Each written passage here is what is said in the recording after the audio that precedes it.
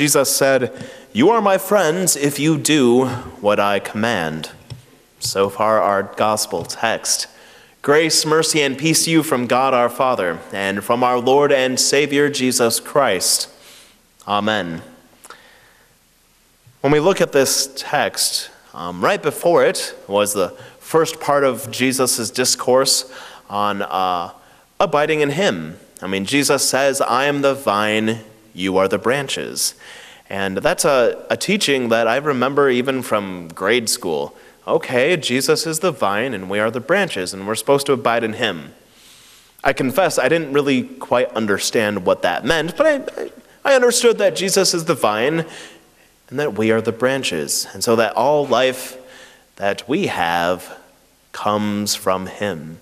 But then Jesus goes on and he seems to set up some rules of friendship. And I was amused by our kids' various answers this morning. During the 8 o'clock service, some of the kids said, well, if they do the same things we do, we can be friends. Okay. And if we're nice, if we do things for me, that type of thing, these are all rules of friendship, so to speak. It's easy for Pastor Nathan, right? If you brew me some coffee, we can be friends, right? That'll be great.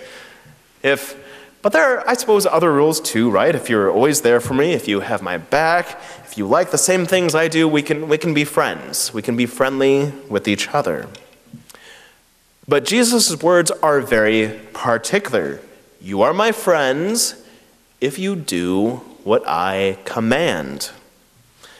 This isn't please always be nice to me and always hang out with me and watch my back and never ever disagree with me.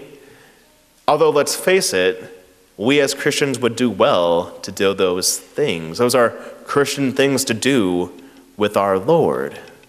But that's not what Jesus says. He says, you are my friends if you do what I command. Which begs the question, what does Jesus command us to do? And if you take a look at the gospel text, he goes into detail. He says, remain in my love, the same love I have received from my Father. And love each other as I have loved you. Oh, he also mentions that, I'm going to give my life for you. So love each other that way. And go, bear fruit, that my joy may remain in you. And this is my command for you, love each other. These are his commands. And if we were to love each other as he has loved us, we also note that Jesus is also getting his love from someone else. Jesus is loved by the Father. This is the first verse in our text. As the Father has loved me, so I have loved you. Go and remain in my love. In other words, Jesus is saying he has love from the Father, and this love from the Father he is now sharing with each of us. And so in the same way, this love that he is sharing with us is the same he has with the Father, and you should love each other in that same way. This love that Jesus shares with his Father is very close. They abide together in a perfect and close communion. And this communion is a mystery. We don't understand exactly how it works, but we're going to get a glimpse of it. We're going to experience it shortly here at the altar as we take his communion with us. Now, Jesus says, you are my friends, you are no longer my servants. He contrasts the term friend with the term servant. And I've always been interested by this Greek word servant. It's not like a maid. It's not like an employee of a corporation, all right?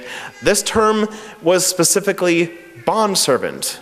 The King James Version, I believe, says slave. And that's an appropriate interpretation. For the understanding of a slave at the time was, the master has absolute power, and you do what he says. You do it or you suffer his wrath. You do it if you expect to earn a decent living. You are completely dependent on your master's good pleasure and obedience to him. But if we understand this contrasted to friend, there's a little difference. Let me give you an example. In high school, I worked at McDonald's. And I didn't really share, so to speak, in the mission of McDonald's to make money, right? Well, maybe I did, because I was there to make money, right? But I wasn't trying to make everyone smile. I just did it because I was going to get paid to, right? And I was polite to people because I was required to be polite to people, even though they weren't polite to me all the time. You know, there was this understanding of, I'm just here to do my job. Can you order your food and can we get on with the day? Sometimes that's the servant mentality I had at McDonald's, all right? But if I was a friend of good old Ronald McDonald, if I was a friend of the one I served, there would be a different sense of serving, wouldn't there? I wouldn't do it just because I had to get paid or I'd get fired, right? I did it because I love that one. The sense of strict obedience isn't because otherwise I'll get punished. It's done because there's communion and there's love involved with this friend of yours. This is how being Christ's friend, it's not about what you do to earn money. It's about who you are because you are loved. And this is how you respond to his love. And let's face it, if we are going to obey his commands, this is harder than the simple phrase, obey his commands. Okay, anyone can say, I follow Christ. Anyone can say, I love the Lord my God with all my heart, with all my soul, with all my mind, and with all my strength, and yet that's hard. That's impossible to do. And it's really easy to say, I love my neighbor as myself, but I don't often do that. We don't often do that, do we? I mean, doing what our Lord commands means being faithful even to the point of death. And all the shame and bitterness and scorn levied against Christians, we are still to remain faithful to him. This also means that if we are going to obey him, we should read about him daily and follow his spirit hourly. This is not something our nature readily does. This is not something we are familiar with. And yet Jesus says, do what I command. You are my friend if you do what I command. Now, I like the word he uses for the word friend. All right? We already have a good understanding of what the servant does. What does the friend do? Who is this friend? How is it defined? The Greek word that Jesus uses is phileo. It's a great word, and it comes from this understanding of brotherly love, right? If you've heard of the city of Philadelphia, that's the city of brotherly love. Other definitions we might use is beloved one, dear one, affectionate friend. In other words, a friend who would do absolutely anything for you, feels very strongly about you, loves you to death, will be your best friend forever, period. No doubt about it. If you've ever read any of the awesome stories about King David and his best friend Jonathan, the son of his worst enemy, then you get an idea of what this friendship should have looked like. It's written in 1 Samuel, so check it out. It's a great story about the brotherly bond of friendship these men had. And this wasn't romantic. This wasn't anything twisted. It was simply brotherly love. Phileo is often defined as one of the words of love in the Bible, but there are other words too. There's agape, right?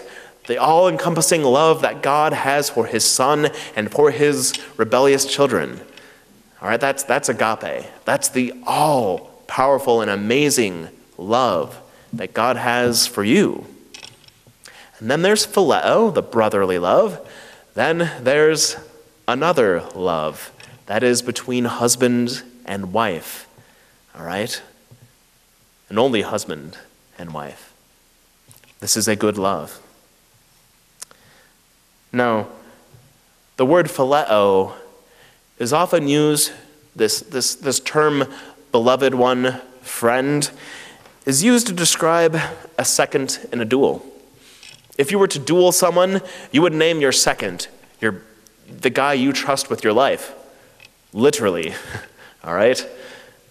If you were to name a phileo, you would name your right-hand man who would stand beside you in battle and guard you on your unprotected side. This word phileo describes your best man or your maid of honor at a wedding, the one you can count on no matter what. This is the sense of the word friend. Jesus wraps it up. He says, to keep my commands, this is my command to you, to love one another. But let's face it, we can't really do that unless several things are done for us first. One, we need to be shown how to love one another. We need to be instructed as to how that love works. And Jesus does that readily for us. He shows us how. He even tells us greater love has none other than this, that someone lay down his life for his friend. Now, Jesus did this, for he humbled himself even to death, a death on a cross. This is his love for us. And more than that, we need to be given a will to love one another as ourselves. We need to be actually given a desire to do so. And each of you have received this in your baptism, where water and word combine to wash away your old sinful nature and to give you a new nature, the nature of Christ, which by its own nature loves. All right? And even more, as you grow in your baptismal nature, you are to also receive bread and wine, which is his body and his blood. And in doing so, you are to receive Christ into yourself, so that your sins may be forgiven, your soul and faith strengthened, so that you may continue to love one another as Christ loved you. So do it. Love one another. Consider how Christ has shown his love for you. He has cared for you. He has saved you from your sin and death forever. And most importantly, he didn't place himself as more worthy over you. He placed his own wants and desires beneath your need for saving. He humbled himself in this way for you. So care about each other's needs and desires. Provide a listening ear or even a shoulder to cry on as necessary. Be Christ to one another. Dear Christians, portray and show Christ to one another. In doing this, you will fulfill his command to love one another, and in that, you are his friends. He is risen. He is risen indeed. Alleluia.